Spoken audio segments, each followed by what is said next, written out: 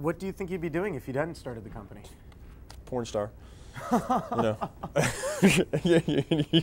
Mom, did you hear that?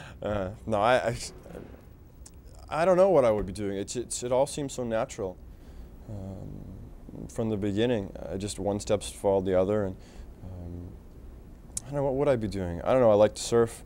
I used to model. Playing some baseball. I used to play a little baseball, but there's a story a little bit later. I didn't really.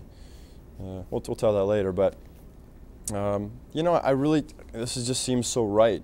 Not just bartending, but being able to teach and sort of use this as a vehicle to change the world a little bit.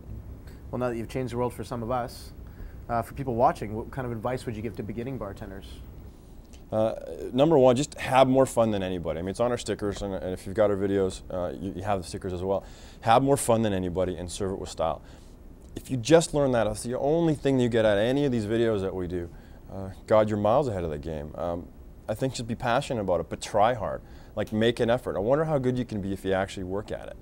Like, practice 5 minutes a day, fine, but focus on those 5 minutes and actually give it an effort. I think a lot of us tend to be really lazy. And I think that for beginners, go slow is a huge thing. A lot of people get so excited, and that's great, and I'm glad you're excited, I'm glad you're passionate about this, but take a deep breath and one trick at a time. You don't have to be at our level in in a couple days. It'll take a while, but it's practice, and it's perfect practice that makes perfect. So I think that's the main thing, is go slow, one step at a time, and be professional. Control.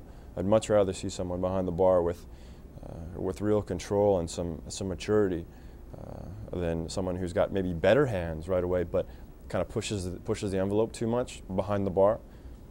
So, cool. How do you feel about blonde girls? I'm for them. Oh my goodness. I'm still looking for a good woman in my life. You know. Just really? Just one. Scott's Sagittarius, who likes long walks in the park. I'm a Leo. I'm a Leo. I'm a Leo, and I do enjoy long. I like to surf. I like to play golf.